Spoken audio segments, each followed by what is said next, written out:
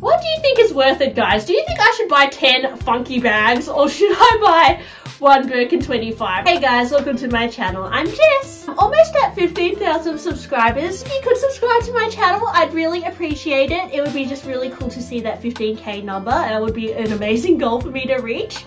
I wanted to talk about today how, well, I've been really wanting to buy Birkin 25, but you know, they are not cheap. In the boutique, it is close to 20,000 Australian dollars, and pre-loved, it could be, you know, well above that as well. And sometimes, you know, in my downtime, I get distracted by other bags luring me in, telling me to buy them.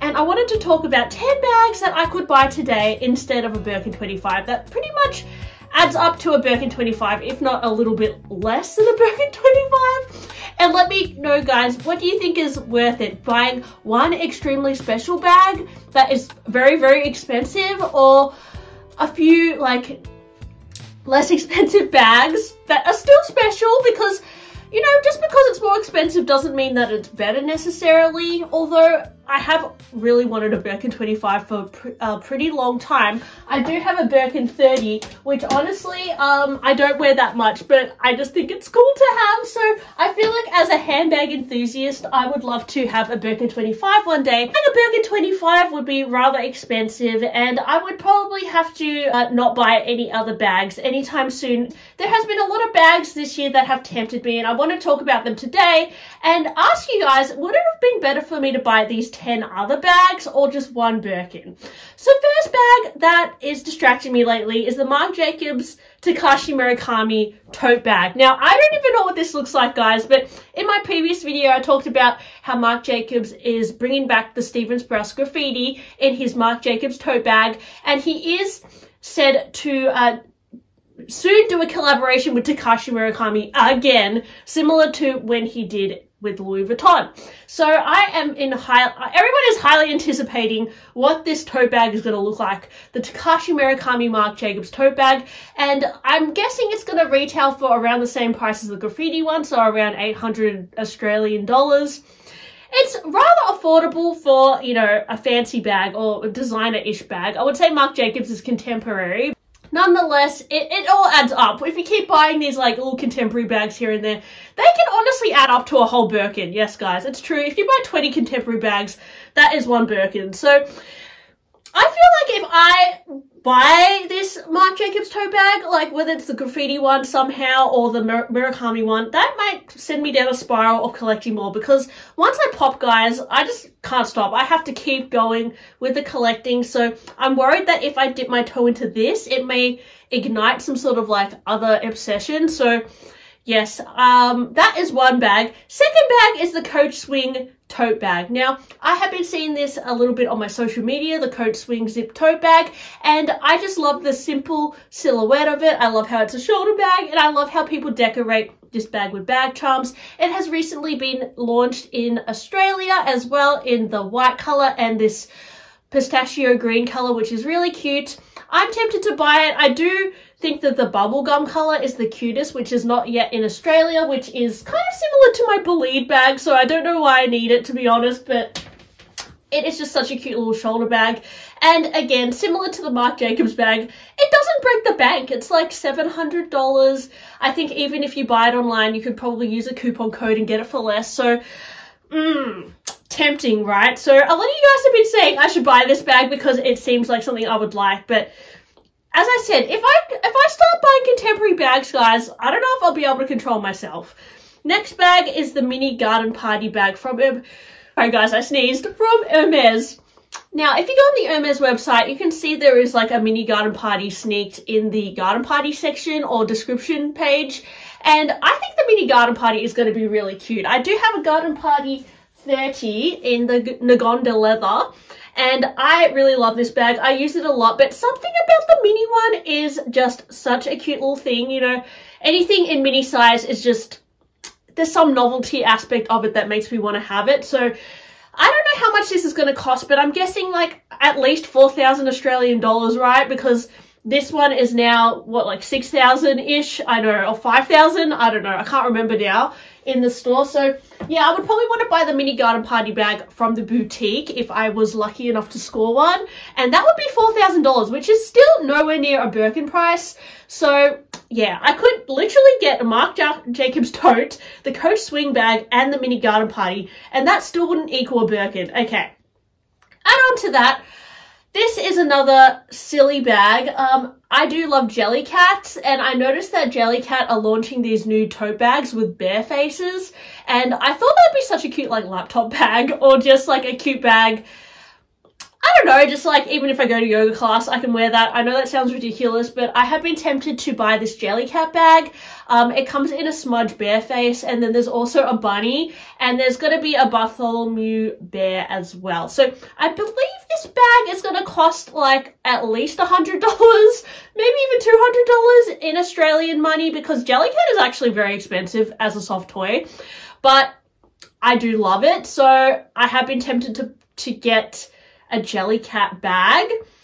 Next is a plume bag. So another plume. I'm lately super obsessed with the plume bag. I can't get enough of my plume 32 in the blue jean color. And sometimes you can get plume bags in size 32 for really good deals, like under 3,000 Australian dollars. So I would buy another one of these plume bags in like a red or like a bright green or something like that, just because it's similar to like the Coach zip tote. It's just like a really cute bag. You can just chuck all your bag charms on and put your things inside. Or I'd even go for a different shaped plume, because I do have a mini plume bag as well, and I know that in the past they did other shapes of plume bag, like more of an east-west silhouette and different sizes. So it is a cute bag that I really enjoy.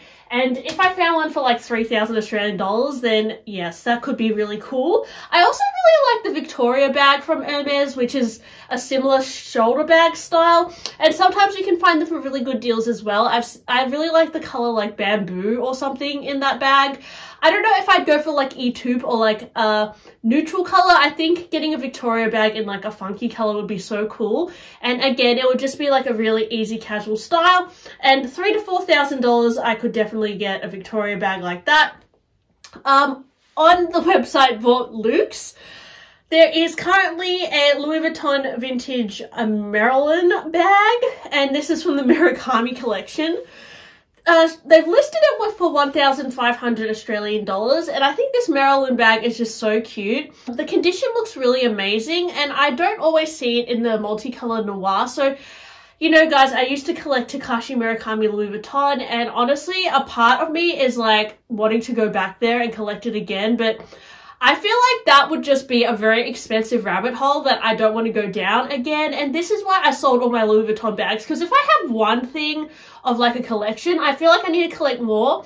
I don't know why that is. So that's why I'm focusing more on Hermes, because I feel like the bags last longer, they're good quality, they're pretty classic. And the Murakami is like, I love it, but it's very throwback, and I don't always find it easy to style, to be honest. It's very like Y2K, so I love it as a collector's piece, but I don't actually know if I would wear it, to be honest. Like, I would wear this, but I'm just worried that if I buy one multicolor piece again, I'm going to go back and buy like 10, so that is why I haven't bought it, even though the price is pretty reasonable, 1,500 Australian dollars. Good luck getting a new Louis Vuitton bag for that price now. And even if you consider the Marc Jacobs one that's going to come out, which is like 800, you pay, you know, I guess almost double, and then you get like an actual Louis Vuitton bag. So yeah, I don't know, guys. That's what that kind of tempted me. My friend recently got a Goyard mini Anu bag, and actually Maggie also got a mini Anu tote bag, and it is really cute. I'm really loving this bag. I know that there are a lot of super fakes with this bag as well, but I would love to one day like go to either Paris or even go back to Japan or something and try my luck in the Goyard boutique and try and get a Goyard bag. I don't think I would necessarily buy a Goyard bag from like a reseller. I just think it would be cool to get on a holiday or something. I think my friend got hers from Hong Kong. Yeah, I don't know, guys. Like, I would love to dip my toe into Goyard. Actually, my boyfriend has a Goyard card holder, and I'm kind of jealous of it. So I kind of want a Goyard piece as well, but yeah, I would get the mini a new tote. This one is so cute. I don't even know if I'm pronouncing that right. I think it's around 3,000 Australian dollars. So yeah, pretty cute bag. I also really like the Fluron Mini Hortensia bag. This is a really nice bag. It comes in like pink, and it also comes in like green and all these neutral colors as well. And I've heard Fluron is really great quality, and the price is pretty reasonable. Again, it's around, I think, 700 to 800 Australian dollars. And I just love that little flower motif in the front.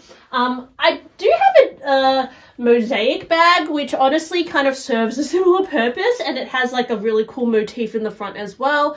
But the Fluron bag, I guess because it's a tempting price point, you know, if you buy this, it's not like spending $5,000, it's like under $1,000, so it feels like it's easier to buy, if that makes sense. And I find that the problem with contemporary bags is that once you buy like 3, you just want to keep going, and it doesn't seem like you're spending much money. I mean, you are, but like compared to a designer bag, but they all add up. Like if I buy 5 contemporary bags, it's still like a lot of money. So yeah, I still really think about these contemporary bags as well. Although they're not as expensive, it could be money I could put towards a Birkin 25 or something like that.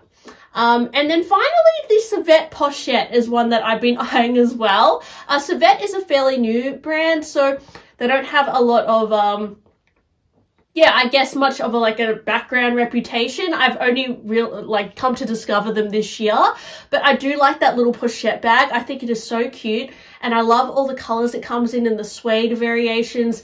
And again, it's like not too bad a price point. It's 1,500-ish Australian dollars, I think, which is, it is a lot, to be honest, like for a brand that I'm not that familiar with. It's not like I've fallen in love with like the history of the brand or the craftsmanship. Like I literally don't know anything about it, but I think the design is really cute. So, honestly, guys, I calculated if I bought all these 10 bags, it would equal 18 to 19,000 Australian dollars.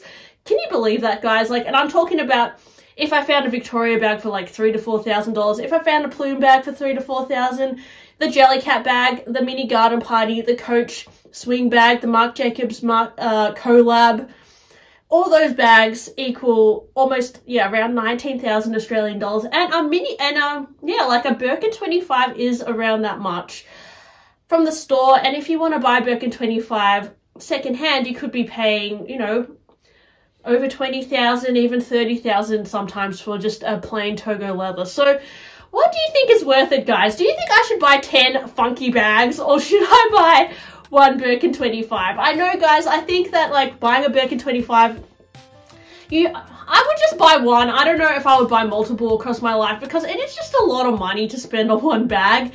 But you know, guys, sometimes when you're into bags, you do crazy things like that. So yeah, I'm going to try and resist these other bags for a little bit of time. I know it sounds a bit silly, like, Jess, why don't you just buy 1 or 2 of those bags? I don't know, guys, it's just because it all adds up. I like, you just buy one thing, you buy another thing. I'm like that, guys, like with Jellycats, you've seen me with like Pop Mart toys. I can't just buy one, I have to buy like 5 at least, or 10. I don't know why I'm like that, guys, but once I've like, if I start loving that Coach bag, I might look at other Coach bags, and then I might discover that I've bought another 5 Coach bags. So yeah, I just don't want to tempt myself in that way, but wanted to share with you guys what I'm into at the moment, and it's fun to talk about these bags anyway. Let me know if you own any of the bags I've mentioned today as well, and thanks for listening to my video today. Hope you enjoyed it, and I'll talk to you guys on my next one. Bye!